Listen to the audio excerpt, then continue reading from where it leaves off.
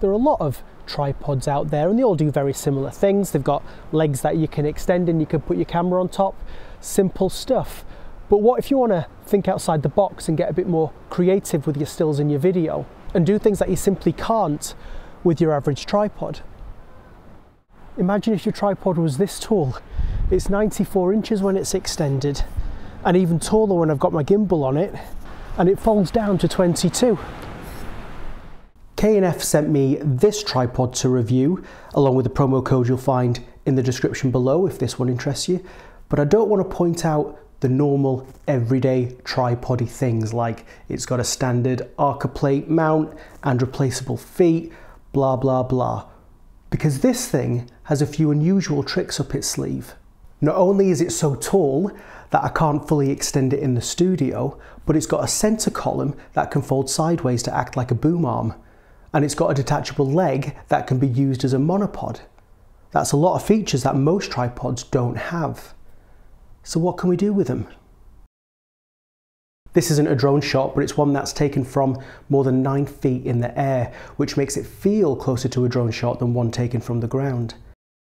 The central column comes off by unscrewing the end with the weight hook. One of the legs comes off too, and they combine Power Rangers style to make this 98-inch mono beast. With the gimbal attached, the camera is more than 9 feet off the ground, or as high up as I dare lift it. It's an aluminium tripod, so it's a bit on the heavy side. I don't think they've got a carbon fibre version with this sort of reach though. With the gimbal attached, we can use this monopod as a makeshift jib for a crane shot. I've got my phone on the end just because it's a lot lighter than my camera, and we can reveal a shot of this lighthouse in a cut that looks like it was taken with a drone. Even if you have a drone and a Part 107 license, there are places where flying a drone is outright prohibited, so flying your phone at the end of a long stick can get the job done instead.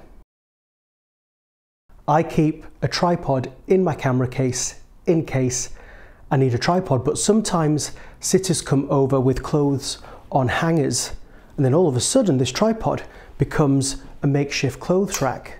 And then they don't have to put their clothes on chairs where they're going to get all crumpled up. And you can even use a clamp to stop the hangers from falling off the end. And in an absolute emergency, you could even use this as a clothes rail and a tripod at the same time. I want to take some rolling B-roll footage for a YouTube video, and I'm going to use the car as a dolly. Now you can use a regular monopod for this and stick it out at a diagonal from the car window, but it sticks out quite far, which could be quite dangerous if you're near a sidewalk. But using the center column from this tripod that you can bend at a 90-degree angle, you can hold the camera vertically up from the car. As long as you've got a good grip of the hinge point, you've even got a little bit of left and right motion by using the bottom of the center column as a handle. Tripods can make quite cumbersome light stands because the legs can get in the way of the picture. But this tripod makes up for it in height. We just need to add a stud to the tripod plate, and now you can attach any light fixture you'd like. It's great that you can have a piece of kit like this in your bag and use it for more than just supporting your camera. For outdoor shots like this, a tripod can be quite stable for a light, but it's always good practice to add a bit of extra weight. I mean, a C-stand would be better, but if you don't have a studio, you're not likely to have one. And this gets the job done.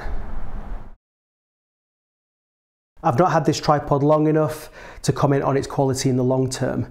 Fit and finish is probably what you'd expect from an entry-level tripod, but it's priced that you wouldn't cry if you lost or broke it. The tripod head is smooth, but the lock knob hits the clamp in certain orientations. It's not the end of the world, but at least the head can be swapped out with another one that you prefer. If you can think of other cool ways to use a tripod like this, let me know in the comments below.